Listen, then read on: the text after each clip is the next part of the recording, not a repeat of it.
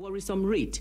A recent published research finding shows that Cameroonians all over the national territory consumed over 800 million hectoliters of beer in 2015 only.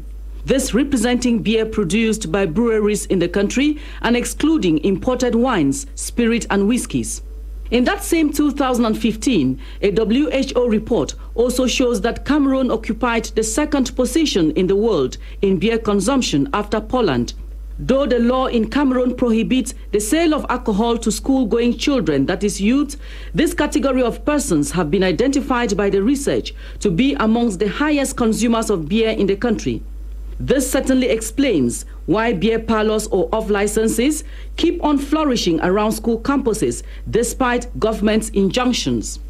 It is interesting, when fuel prices were increased in the country, it met with stiff opposition from the population.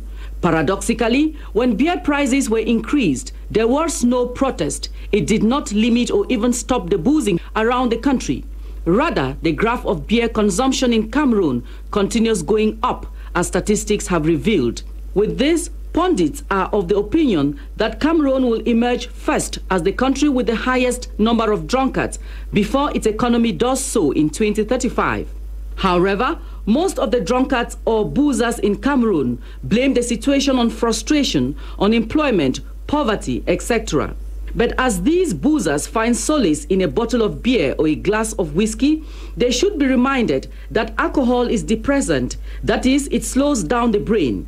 Alcohol causes hypertension, weakens the immune system, and alcohol causes liver cirrhosis, which doctors say is fatal and has no cure.